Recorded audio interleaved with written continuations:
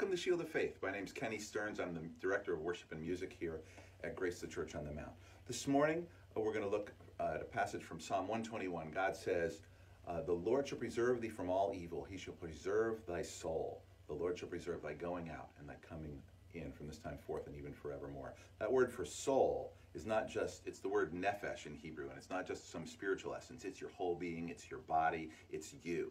And I just want to send you out with a blessing right now. May the Lord preserve you from all evil. May he preserve thy soul, thy nephesh, your whole being.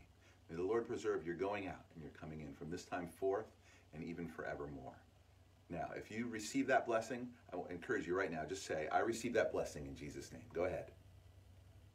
All right, great. Be blessed. Have a great day. We'll see you tomorrow at Shield of Faith.